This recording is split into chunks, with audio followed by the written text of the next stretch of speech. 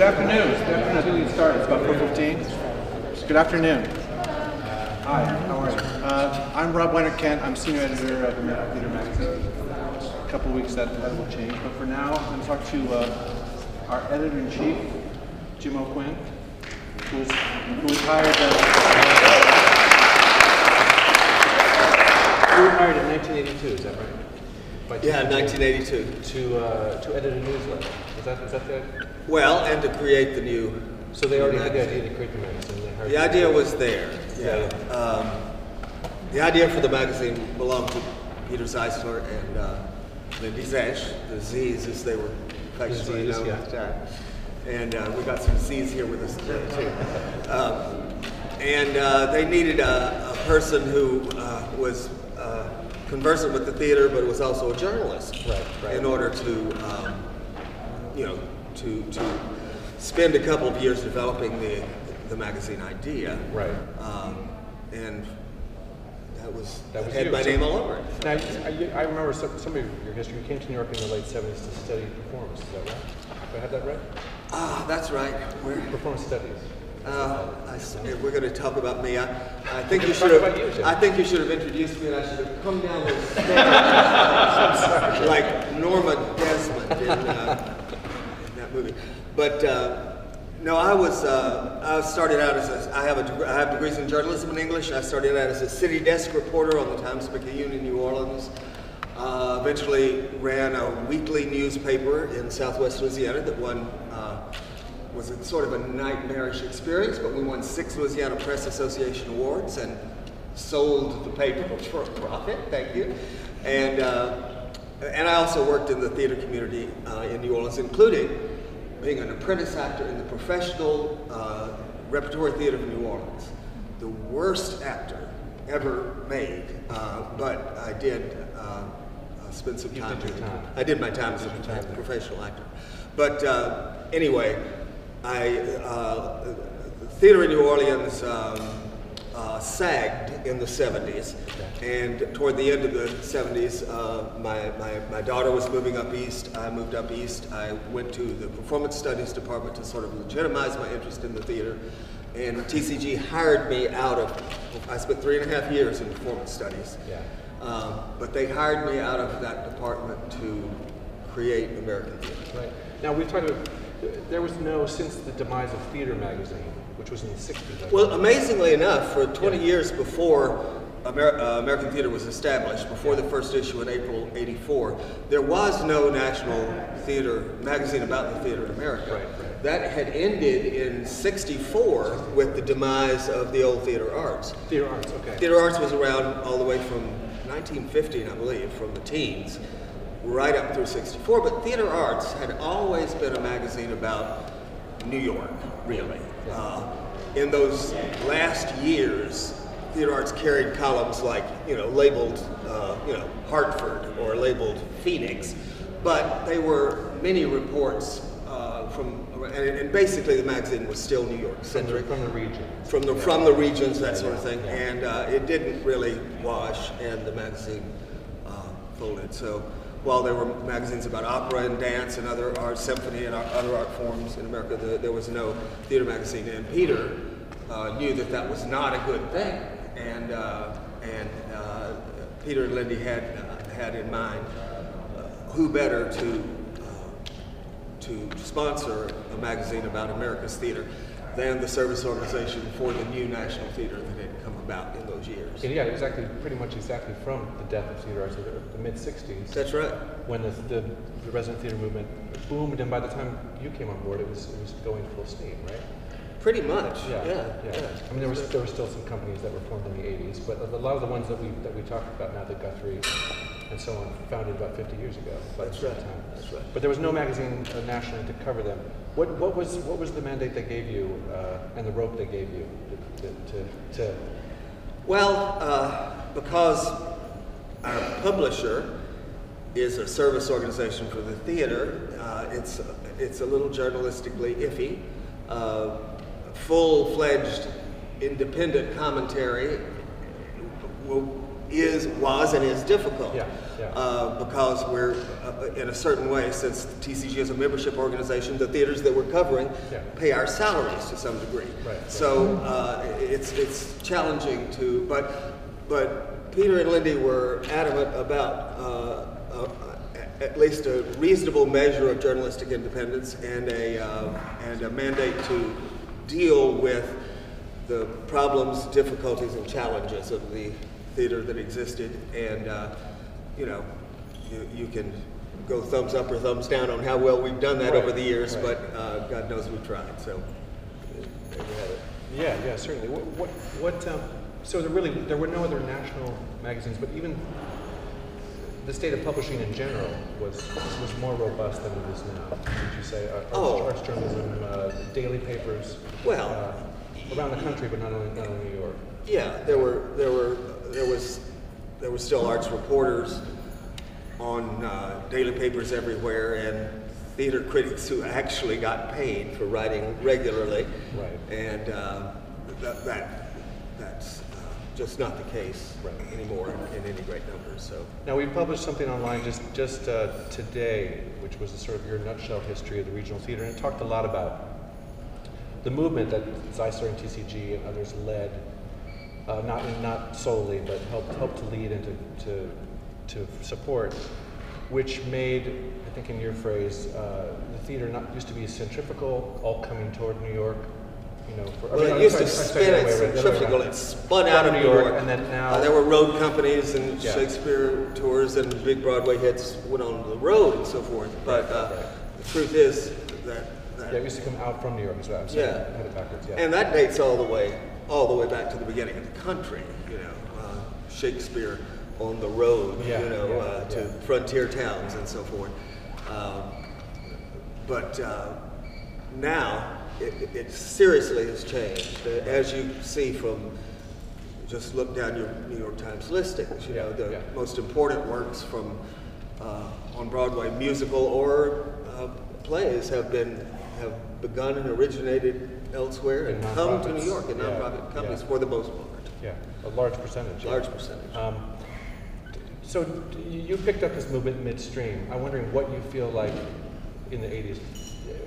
What the biggest changes you've seen in the resident theater movement in the 3 decades?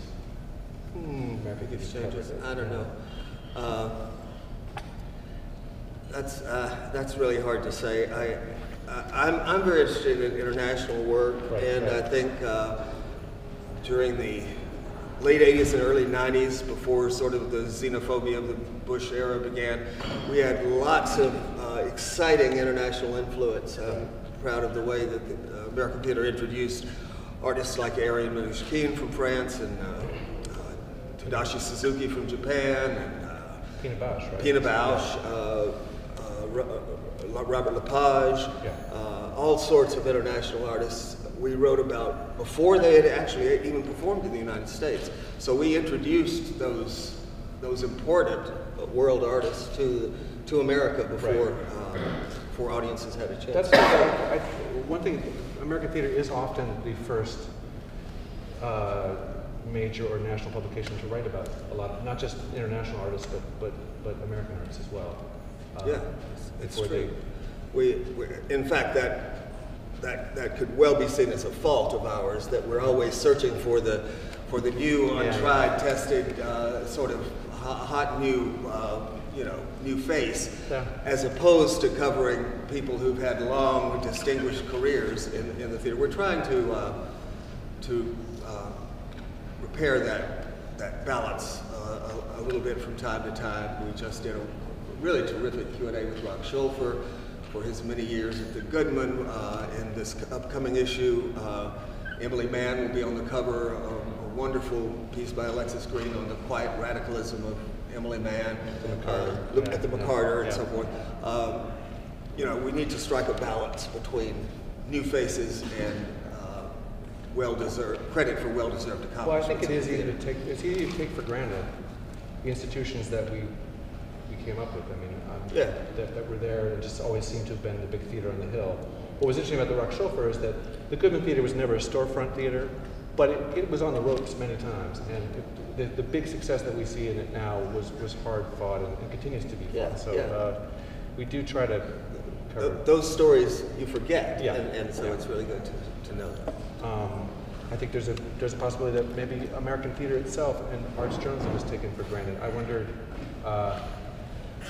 we've moved into the internet a lot more. We have, completely. We're a daily now, not just even more than daily. So we're hourly almost. That's obviously not something that you have been a part of, but it's been sort of a long time coming, right? Well, it was an absolute necessity, given the situation of journalism in America, and I think I credit Teresa a lot, Teresa Eyring, our director at TCG, for understanding this and plowing ahead. And I mean, we went online with virtually no additional budget, no additional staff. We just did it, and we did it beautifully, thanks in no small part to Susie Evans and Deep Tran, who are sitting right here with us. Just incredible skills and gifts that took us there, and I couldn't be more delighted that I'm leaving the magazine in this double identity here with the online and the paper. So, I do want to ask I'm going to turn over to questions in a second, but if you could talk about what maybe your proudest accomplishment so in the time that you've been at the magazine. Well, I'm a journalist, and I'm proudest, I guess, almost of just individual stories that we've run. Some of them, really unforgettable things that, things I love that we've published. Our first big piece on Cornerstone Theater, when Robert Coe wrote about that, we did the cover story of the Port Gibson interracial Romeo and Juliet. Remember that? Yeah. Just an incredible reportage, and it led to years of coverage of Cornerstone, Bill Rausch, that whole epic. I loved Don Shuey, the great Don Shuey, his piece. What's it called? The Actor as Object of Desire, sort of the erotics of acting. A great piece. It's in this book. I should mention we'll be signing copies of this at the end of our time here. I loved the work Todd London and I did together. Todd did a whole series of pop culture responses to the theater that were great pieces. They're now published in one of his books of essays. So, I think those are my proudest things, when we come up with, something wonderful that really makes a difference. Well, Todd, it's interesting. Todd has covered. We're going to print the story in September. The last issue you'll be editor on. That's a nice fortuitous happening. 20 years ago, Todd wrote a piece about the 15 graduating seniors at the ART School of Acting at Harvard, and followed them for a year after their graduation about how it was to leave school and go out into the acting world. And it was a 3-part series examining their lives and their studies. Now, 20 years later, he's going to follow up on these actors' lives, and that's going to be in the September issue of the magazine. We're going to get not just their venturing into the world, but the life they've lived in the 20 years. So how many of them are still actors? How many of them are famous? How many of them are starving on a doorstep somewhere? We'll see, but it's going to be a fascinating Hi there. Mr. Copeland. There's one of my favorite writers, Roger Copeland. You might remember him from our recent Chekhov essay about Chekhov, our contemporary. Just his latest contribution to the magazine. There's another one. There's our great architectural writer who wrote about stages, the best stages in the world and the not so best ones. A rant against the black box was great. That was a great piece. So it's Joshua Dax, by the way. Joshua Dax, I'm sorry. That's right. So So anyway, I love particular pieces the best. This is more like a piece of, we're just having an editorial meeting here for you all. Advice, and we've talked about it before, and it's what we talk about every day. We're a small office based in New York, about 5 editors, and freelancers all over the place. But how have you managed to cover the national, the American, and not just the international scene as well, from one desk in New York? Informants is the main. Informants is the main thing. Well, TCG is an enormous hotbed of information, a clearinghouse of information. Everything that happens in the theater, the word passes through there, so we have a chance to watch for it and look for it. But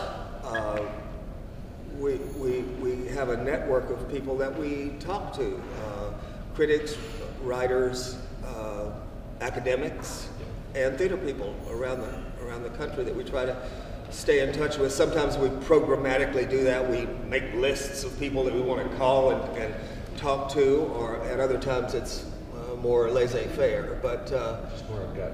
But that's really, really important, is to hear what's happening in local places from local people.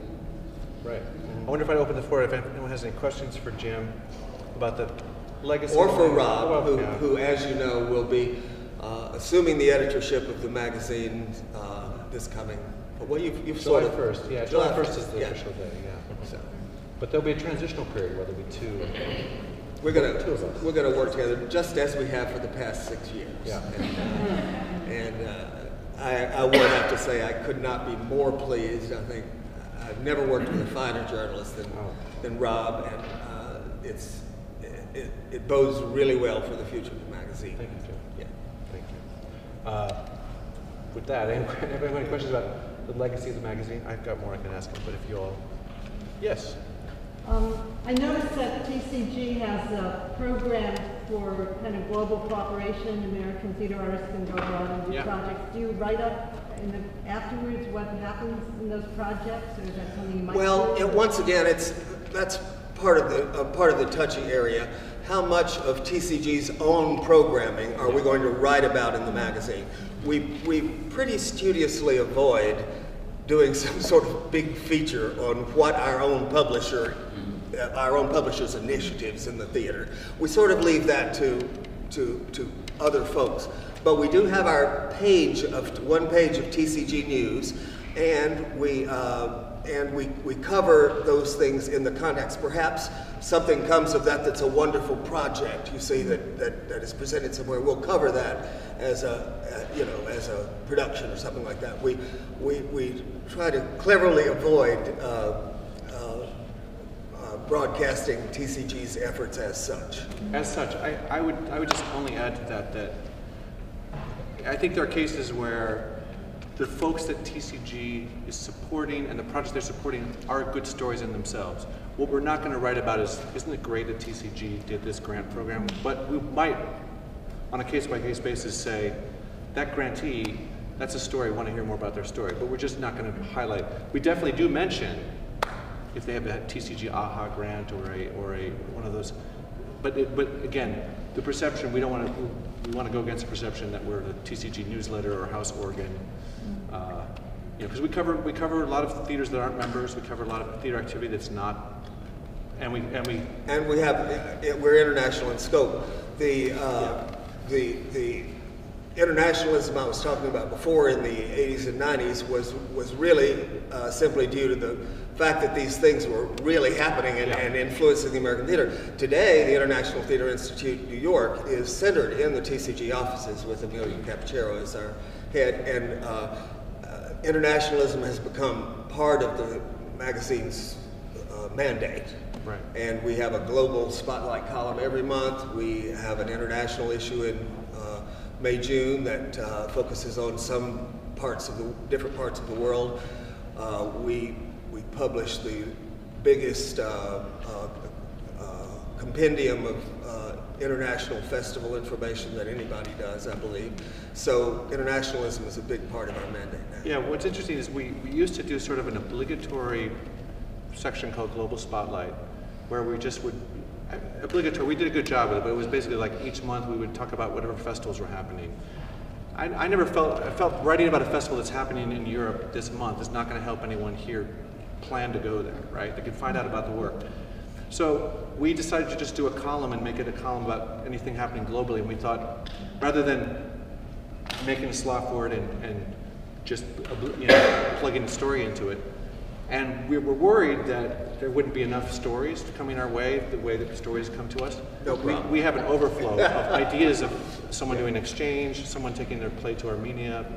There's so much happening. Jerry, you had a question. I don't know if you can answer it. What is your frank appraisal of the future of the print magazine? You know, we've seen Newsweek go away, Right. I mean, the magazine industry is going, yet the print issue is sort of our record of what occurs, of what has occurred. Right. Where do you see it going? I bet you can't answer, but No, we can't. I'd love to hear your read on it as best you can give it. Well, you know, it's just as up in the air for us as it is for the New York Times or anybody else. One thing that we went online last October. We've been online since then. At some point soon, we're going to, my successors, are going to sit down and evaluate exactly what the impact has been for say a year of online in tandem with the print issue, and decisions are going to be made. Will the magazine become, bi-monthly in print, 6 times a year instead of 10? Will it, will it simply shrink and more to lower its expenses and so on? We're a trade publication, and as such, our advertising has been more robust than you might imagine. It hasn't shrunk. The theater training institutions and so forth, we're the only game in town, and that advertising has I'm not saying it has, the totals haven't gone down like everybody else's have, but we're not as severely damaged by this anti-print trend as some others have been. The magazine, amazingly enough, it doesn't. We're subsidized by TCG, but not by a hell of a lot. So it's really we're really proud of that record, and it still stands at the moment. But things, as you know, are changing rapidly, and we just don't know which way they're going. Yeah, I would just say doing both of them, the web and print, has made me think a lot about this, especially as we move through this transition. And I do feel like being on the web, you get into the rapids of a river, and you don't have a chance to step back and look at the big picture. And I'm starting to think of the print issues while we still do them, and I think for the foreseeable future, we're going to do 10 issues a year as ways to organize our thinking around topics and timely issues, so that we can step aside and say, here's going to be our issue on this. And this big, I keep making this like a tent of stories. This is where we're going to put these stories. Now, some of them are actually going to only go online because we just have more ideas about this than we could. But that issue that comes out in September is going to be our marker. And then also the print issue, the print edition will have a nice package of stories about that, whatever that is. So hopefully we'll also have timely information you want to get up. I don't want to become the magazine like the New Yorker that just gets stacked up. I mean, people read the New Yorker too, but that becomes a pile. Like, I want to get to that one day. We want to be the magazine people that they really want to read. So we're going to, and we want to hear from people at this conference what you would like to see in the magazine. What would you like to see in print and online, and how do you get your information? So many people I've met who says, "Do you have a website?" Like, they don't even know that we have a website. So we need to let them know. Jenny? Some of my favorite editions of the magazine have been ones that have sparked conversation. Have there been any conversations or responses to articles in the magazine that have surprised you? Have surprised us? Yeah. Well, the biggest responses have come. They're moments that you know of. The famous August Wilson "Ground on Which I Stand" speech, which was delivered at the 86, No, 96 96 TCG conference at Princeton, and we printed it immediately, and Mr. Brewstein did his rebuttals to it in the magazine, and then those two important gentlemen ended up facing off at New York's Town Hall one Christmas, arguing about it, sponsored by American Theater. I mean, that was quite the hullabaloo. And that transcript's never been made available, right? Neither of the gentlemen wanted that transcript made available. It's never been. But that became a national story. That's a national story. Times that was. You know, I was just interrupting you to say that the 20th anniversary of that speech is coming up, and we're going to do something big about that, because I think there's a generation of people who don't even know what that August Wilson speech was about, what he was saying, what has happened to culture-specific theater since then. It's, it's obviously issues that we're all talking about all the time, but that speech was a marker that we want to. You never know what. Many times you don't know what is going to get an enormous response. We ran a rather insipid story one time about the Spanish Golden Age, Lope de Vega, and playwrights like that, and I got 20 letters and a huge response. But why? Is there a secret Golden Age society out there? But often you do not know what will. And we publish things that we think are going to just infuriate people, it's like, and it's silence. Right. I have no idea. So We just had a story about just the theater in Egypt that we published, and I think someone must have assigned it to a class or something, because there were a ton of online comments about it, saying this is a great story, and they almost had the same wording, like, this is a great story about Egyptian theater. I did not know all this. And you never know. Online comments have actually been more robust, I'll just say, than I would have thought. I didn't think people used online comment sections anymore, but they really, people want to talk. Any questions anybody's got? Jim or I? Yes. So, what's a favorable trend you've been watching in the theater movement over the last few years? And would either of you, dream for me for a minute? I'm not asking you to predict, just to hope. Like a headline that trend might lead to a few years from now. I love the developments in chamber musicals. I think small chamber musicals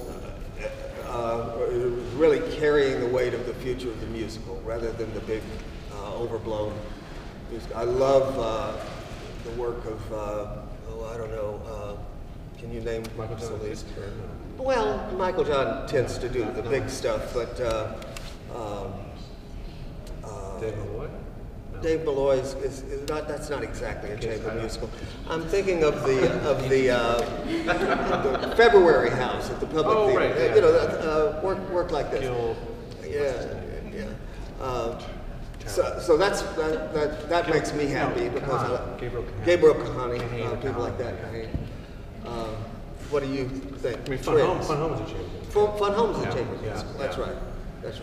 Yeah, I was going to say something else. Now you musicals. That's a big that's big Rob's topic for mine. Well, it's one of my topics. Well, I mean, the thing we're watching, is this discussion about diversity and inclusion, and specifically gender parity is one that we've watched.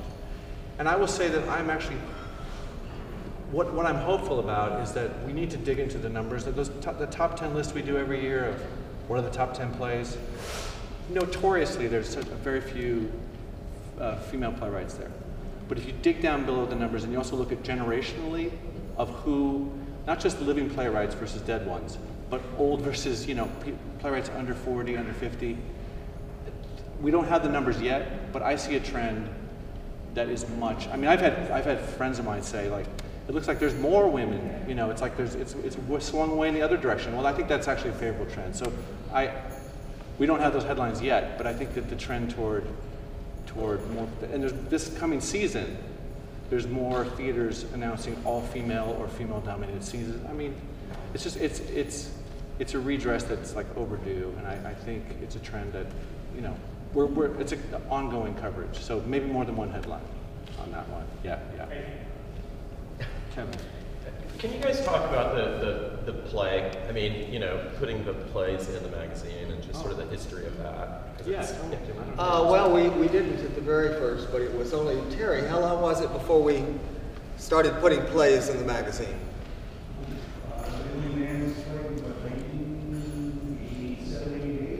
something like that. Execution of Justice was the first play we by Emily Mann was the first play we published. So if that was 88, it took us 4 years. We got a grant from. Do you remember? We got a lovely grant from someone. ASK, was it? Oscar Skirball Camp? Thank you, dear. Jenny was there too. Yes. And it was the Skirball Foundation, and we that lasted maybe 10 years, and then we just kept putting the plays in for free. We started with, I think, four or five, but now we publish 5 a year. I believe that's 5 or 6. Five plays a year on our own dime. And I know you know that very well. And our committee of in-house committee reads these plays and selects them. They're not submitted for potential publication. We scout them out and seek. And it's a balance. As you know, Terry in our publications program publishes a great many plays in single editions and multiple volumes, and so there's always a tug of war about what might be right just for the magazine or for the magazine and in an anthology, or et cetera, et cetera. So this is all part of the discussion. Yeah, I will say also, to answer your question, Jerry, a little bit, is the one thing that's only in the magazine and for the foreseeable future will only be in print is the plays. Those are not online. They won't be online anytime soon. And so if you want to read the 5 plays we get a year, it's only in print. We do extensive interviews with the playwrights, and that goes on. Yeah, we didn't. That's another interesting point. We didn't do that for a while. We just published the play. And then I kept getting letters from this lady in Pennsylvania. And she would say, she must have written to me 4 times, you know. What was that play you put in that night? I didn't understand a word of it. Could you explain this? So we realized that we needed more than just a play text, especially if it was an adventurous or bewildering play. And we began putting nice two-page spread interviews with the playwright to help the lady in Pennsylvania understand what these plays were. It wasn't in central Pennsylvania. And that's been a wonderful addition to the magazine that our readers have helped us with. Yeah, definitely. Anybody else got questions for Jim? Yes? What advice would you give to aspiring journalists or playwrights? 2 different questions. Go into computers. We have lots of aspiring journalists pass through our halls. We have a busy and productive internship program. Become an AT intern, become a TCG intern. As I said, it's a clearinghouse of information. You can learn an amazing amount. And our internships, Susie Evans, the managing editor of the magazine, was an intern who helped, in her internship, she helped develop this fat book here. I don't know, Stephanie Cohen, were you ever an intern, or were you just, no, you just were hired, okay. But internships are very productive and interesting there, and we incorporate our interns completely into the editorial process. It's a terrific thing. But we're 5 people. We don't provide lots of opportunities for real employment. And it's just getting tougher and tougher out there. Yeah. Have an online presence, write a blog, do the things that your journalism teacher suggests. Yeah, I will say I left. I was editor of Backstage West until 2003, and moved to New York in 2005. It took me 10 years. I got the job at TCG at American Theater in 2009, but these positions like Jim's don't open up very often. Well, I've been at it for 30 years. Yeah. So just wait around until you're 60, 70. Yeah, you've got a shot. No, I will say anecdotally, this is probably. I used to, when I was at Backstage West, I felt guilty that I had a job with health insurance, and that many of the people I was covering, you know, were struggling to make ends meet, and didn't have, and especially in LA, you don't make any money doing theater. I felt guilty about it, and then I'm not saying the shoes on the other foot. I know there's huge compensation issues in the American theater, and huge equity issues and access, but I got to say, I am less concerned about the future of the American theater. I feel like it's going to be fine, it's going to exist, than I am about journalism. Absolutely. I feel like that when you say playwright versus journalist, there's no huge commission for journalists. You know, there's no Edgerton Prize for journalists. There's no, you know, it's a really tough field. I'm really interested in. We've had partnerships with the Jerome Foundation, with the Irvine Foundation, the Hewlett Foundation, to fund journalists in certain regions or with certain mandates.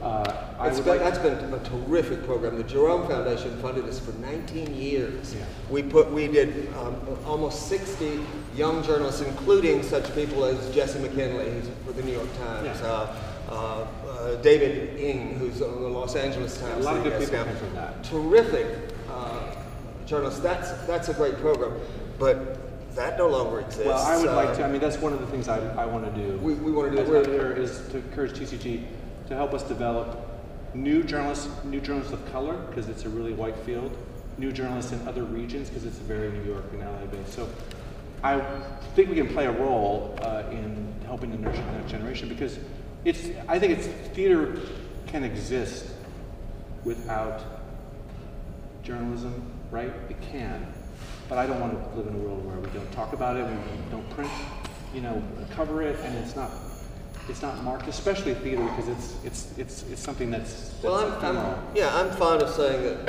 theater is one of the few places that you can still bring people to church. Maybe you bring people together to experience something together, and it's a dialogue of ideas, and it's meant to promote discussion and thought. And if the discussion and thought that follows, it doesn't exist, or if it's inferior, or if it's weak, then the theater is weakened. You know, the dialogue that follows the act of theater is an essential part of the theatrical act, and that's what American theater is. One of the things American theater has devoted itself to is to being that, providing a place for that dialogue to happen, so that the theatrical act is completed and rounded and made fuller. So we want there to be more of us and you, so we're going to work on that. Are there folks here? Roger. Yeah, sort of a follow-up to the how to get started question a minute ago. Does it still make sense for an aspiring writer to offer to do a piece on spec? I don't know if that phrase even still exists. I mean, I remember 40 years ago, I would write to editors and I would say, you know, I've got this idea for a piece, and they would sometimes say, do it on spec, meaning on speculation. We have no obligation to pay you or to publish it, but we'll give it a quick and sympathetic reading when it comes in. Does that still happen? It happens. It happens rarely. It's very seldom that we accept over the transom pieces that just come to us because we're busy, planning an agenda. But there are occasions like that. I mean, there's got to be some middle ground between your formally commissioning a piece and signing a contract and all that, and saying, yeah, that sounds like a great idea. You give it a try. So. Roger, what I would say is that in my experience on the other side, pitching and freelancing, and also being on both sides of it a lot, that if in the conversations you have, either conversations on the phone or email or in pitches, if you're able to convey in that pitch what your take is and what an interesting thinker you are, that's usually enough. Pitches can tell us a lot. I mean, we also want to see great writing from other samples of writing, but we don't tend to, unless someone's a fully formed writer and or someone we know, like maybe a name person. If Tony Kushner sent us something tomorrow that's fully, we might just, you know, make a few change a few comments. And you know, yeah. So it's rare, but you know, I would say it's no more rare, Jim, than just finding a good writer who could write anything. You know, so sometimes it's spec, sometimes it's a pitch. You know. Did you? Yeah, I think a writer who's particularly focused on theater arts. You know, if you don't pitch to American theater and dramatics and Yale Theater and just a handful of places, what do you do? That's it. So. Yeah, it's a small. Susie, to add to that response about spec versus pitch, what Rob says is really true. If someone emails us and says they have some really interesting idea for a story, and they show it, like Rob said in their pitch, that they're really interested in, we will assign and commission them to write that. We would never say, like, go forth and write that, and maybe we'll pay you, and maybe we'll publish it. We would commission them to write it and work with them on the piece. Right. If someone just sends us a piece and they haven't told us they're writing this or anything, that we're less likely to accept unless they're Tony Kushner. If someone just writes something because they were interested and like went to some artistic director and was like, I'm reporting this for American theater, but really to spec, like you don't want to misrepresent the brand to report something. True. That's true. And then come to us and be like, well, we didn't ask you to write this, but if you come to us with a good idea and a well-written pitch that has an like, interesting idea, an angle, and you have a unique perspective on it, then we will assign you to write that. And one more sort of contribution to that idea is that American theater is dedicated to carrying the voice of the artist, not just the voice of the journalist. So many times people who are known artists come to us and say, I want to write about this or talk about this. That's certainly true of the anthology. I mean, I'd say the majority of pieces in there, or at least 50% of them, are by artists. Yeah, that's true. Well, you know, I will say also that we don't say pieces on spec so much, but people give speeches. Richard Nelson, that was a speech, wasn't it? We seek out if someone interesting we know about is giving a speech somewhere, we want to get a transcript of the speech. That'll happen, or they'll just send us their speech, and we'll say, well, let's talk about it. Maybe we'll write that. So that's one source of copy for us. Any more questions? You know, go ahead. I'm Kirsten from Arena Stage. Hey, how are you? Good. Glad to be here. This is really interesting. I have a question about since you have moved online and you have been covering more news content that's happening, you know, as you are getting it. So we saw the season announcement coverage and that sort of thing happening too. So what are you considering also just news pieces? Like are there new things of interest that you're looking to cover in that daily content that we should be thinking about as we move forward and are sharing releases? What things might strike you beyond the season announcements? Yeah, the season announcements feels to me timely, like what, and kind of core mission to me is, what are you putting on your stage? We're going to list that. That seems key. As are key. Hirings and firings we're talking about, but leavings, entrances and exits. and in memoriam. I mean, those are things that we've always done in our front of book news. We haven't really done as much thinking, I will admit. We also have been trying to do. We can't cover every new play festival in the world in the magazine, but we've actually been trying to cover as many play festivals and new work festivals with some kind of coverage, previews, or have someone there for online. That's something we've been doing. We haven't given a lot of thought to other kinds of news, so maybe we can collaborate on that. You know, we don't tend to do somebody got a giant grant to build a building. We've been trying to figure out, maybe someone else can help us with, when do we report a new building? When they announce they're going to do it, when they break ground, when they say they're going to start a fundraising capital campaign, when the place opens that we can take a photo. When they cut a ribbon, I'm not sure. Because we're not going to announce it every darn time. We don't tend to do those kinds of things that get lots of local press. We don't do anniversaries as such because that's a good one. All the time. So, you know. So we don't do anniversaries as such. Like an anniversary is a time when publicists will pitch us things, and we'll say we're not going to cover that as the 50th, but let's talk about other things we could, you know, another angle, and maybe it won't be right on time for your anniversary. So the Rock Schulfer thing came about because they were pitching him because of their 40th, his 40th there. I said, well, Our Emily we missed that by a couple of is days, going to couple of mark years. her 25th year at the McCarter, but that's not what the story Yeah. is about. So anyway, that's just an example. Yeah. Yeah. Hope that helps. There'll be more of that you guys can talk about. When's your session, Deep and Yeah, Susie? we have a session tomorrow during lunch, which is we'll take feedback on both coverage in the magazine and specifically on the website and more of what you want to see us cover. I think another part of your question was, are we doing more exclusive online-only stories other than just the season announcements and edition news? And we totally are. Yeah, we're doing a lot of that. We are doing a lot of previews, but I guess we asked a question about news. We're doing a lot of just shows that we can't fit into the magazine. I mean, our lead time for print is so long, as you know if you've ever tried to get a story placed, that we just have to miss a lot of stuff. And so now with online, we said, you know what, we can do a story Do it about in that show. a matter of hours, so it's completely much different ballgame. Right, so. But also in terms of news, we can't like write it every time a new show is cast for every theater. Right, yeah, no.